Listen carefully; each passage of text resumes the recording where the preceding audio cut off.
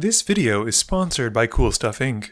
If you're looking for cards in the US, look no further as you can use the promo code MTGMUDSTA to get you 5% off anything on the site. Or if you're in Canada like me, you can use the same promo code at Multizone to get 10% off your orders of singles.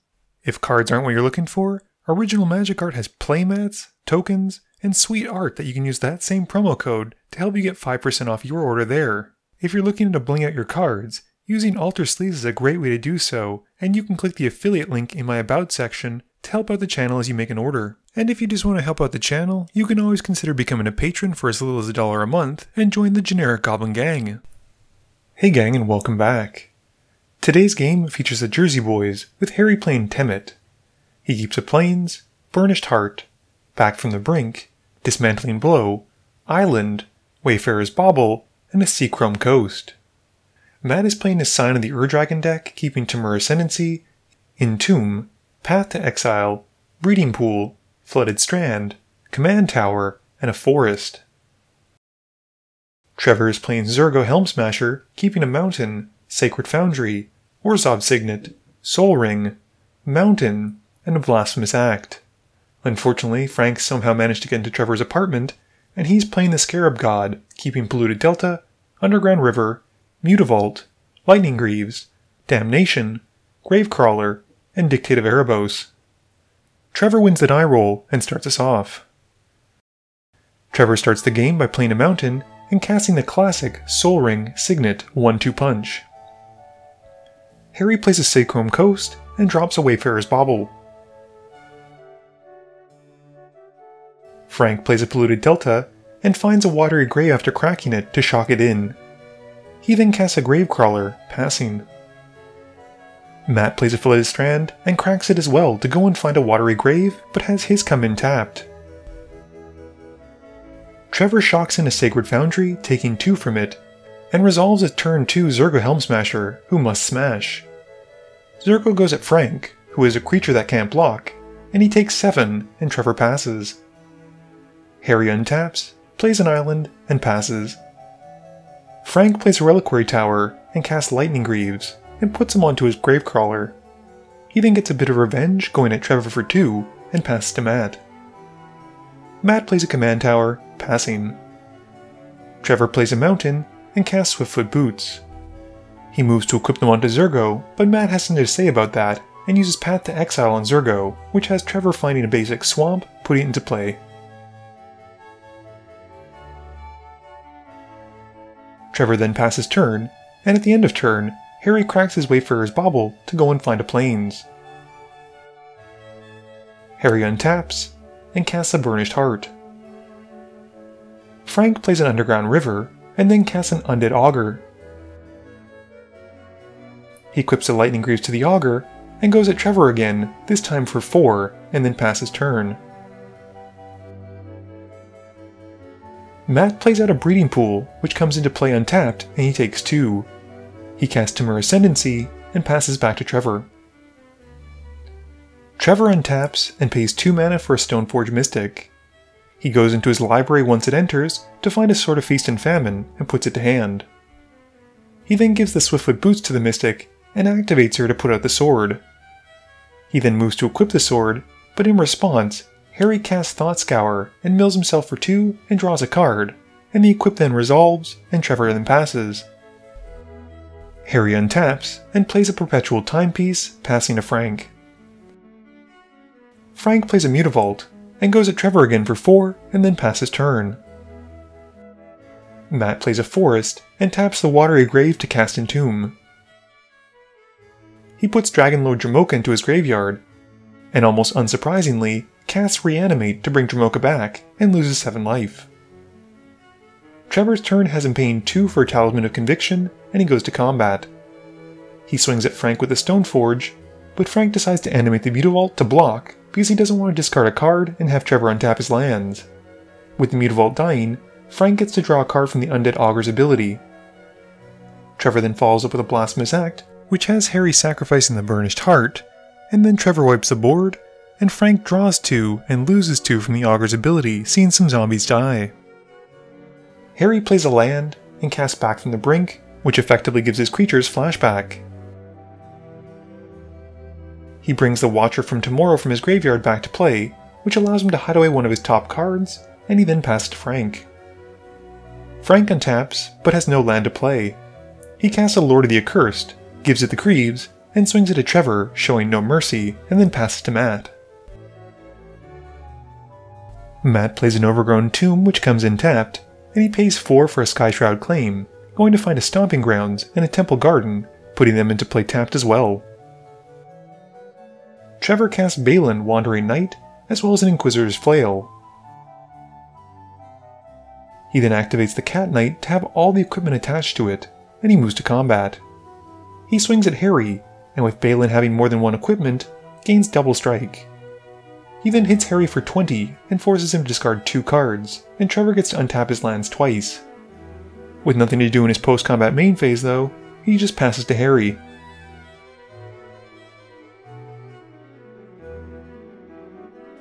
Harry casts Temmet Vizier of Nactamon and moves to combat.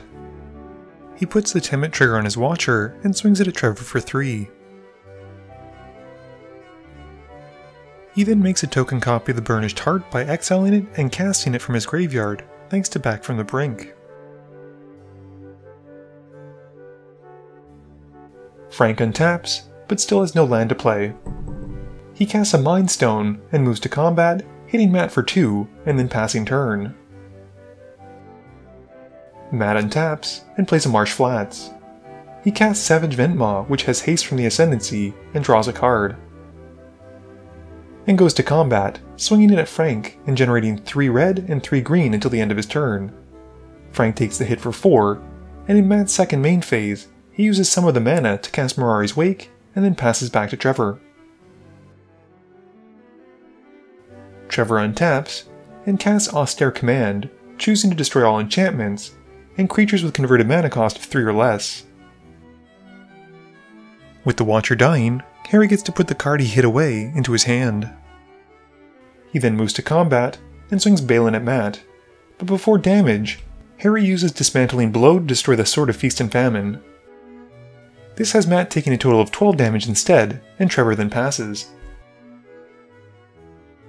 Harry untaps and casts a Thran Dynamo, which he then taps into some lands to cast a Sun Titan. The Sun Titan entering brings back the Vesperlark, and he then passes. At the end of turn, Frank casts Vampiric Tutor, losing 2 to put a card on top of his library. It's a land, and he reveals a Morphic Pool.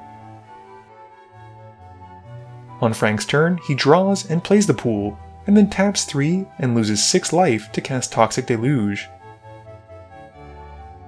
With the Vesperlark dying, Harry's able to put the Looter Ill Core into play. Frank then passes to Matt, and Matt cracks his Marsh Flats, losing 1, to go and find a Blood Crypt, putting it into play tapped before starting his turn. Matt untaps, and then taps enough lands to cast his commander, Scion of the Ur-Dragon, and passes back to Trevor. Trevor's turn has him tapping 5 mana for a Stonehewer Giant, and then equips it with the Swiftfoot Boots. He moves to combat and swings it at Harry. Before damage, he activates the Giant's ability to find Sword of Fire and Ice and equips it onto the Giant. Harry then takes the damage, and Trevor draws a card and gets to deal 2 damage to the Looter. Trevor then plays a Command Tower in his post-combat main phase and ships it to Harry. Harry untaps and plays a Celestial Colonnade, and then passes turn. Frank untaps and plays a land, and then casts Damnation. Matt is less than thrilled with this and casts a Pact of Negation to counter it, which Frank responds to by countering it with a counterspell. The wipe then resolves, and Frank passes turn. Matt's turn has him just plain tap Steam Vents, and he recasts Scion and passes it back to Trevor. Trevor at this point now is enough to recast Zurgo, and he equips his sword to him and goes at Matt. Before blocks, Matt activates the Scion to find a dragon and puts it to his graveyard, and this will have Scion become a copy of it until the end of turn. He bends the Tarka World Renderer and then takes the hit. Trevor then draws a card and hits Harry for 2 with the sword trigger. Trevor then follows up with the Bajuka Bog, which exiles Matt's graveyard, and he passes to Harry. Harry plays a land and activates the Timepiece to mill himself for 2. Sadly, he hits a Cyclonic Rift, and then passes to Frank. In Frank's main phase, he pays 6 mana for a Grave Titan, who enters and makes him 2 2/2 zombie tokens, and equips the Titan with the Lightning Greaves. He then goes at Trevor, dealing 6 and making 2 more zombie tokens. Matt untaps and starts by activating his Scion. He finds and bins a Hellkite Overlord, which has his commander becoming a copy of it, and he then moves to combat, swinging his transformed commander at Trevor. And still having enough mana, he's able to pump it enough to take Trevor out in one swing. Harry untaps and then mills some cards with the Timepiece. He activates the Colonnade and then swings it at Matt for 4 and passes to Frank.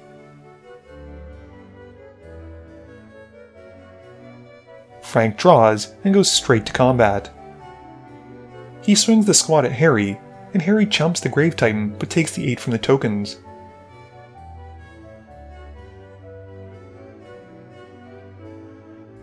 As a finishing blow to the table, Frank then casts a Grey Merchant of Asphodel and steals the win from behind. Game review time. So that was a pretty sweet slugfest. It got to the point near the end where it seemed like basically if anyone got a really good top deck, they could essentially close out the game, and in Trevor and Matt's case, that usually involves some kind of extra combat steps.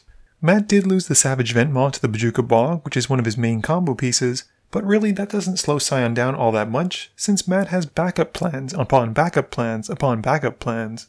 I would be terrified if my opponent on turn 2 dropped a Zurgo, and I was pretty sure that Trevor was going to steal the game.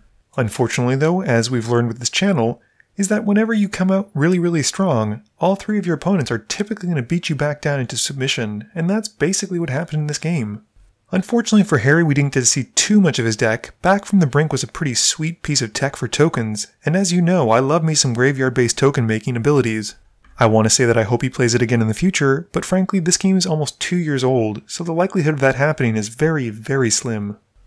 I don't have much to say about Frank's win, other than Grey Merchant of Asphodel is a fantastic finisher in mono black, not to mention zombies. This video wouldn't be possible without the help from my sponsors, Cool Stuff Inc., Multizone, Original Magic Art, and Alter Sleeves. But it definitely wouldn't be possible without the help from you, the viewers, and my patrons. So I just want to say thank you for watching, and to remember, friends are just opponents you haven't eliminated yet.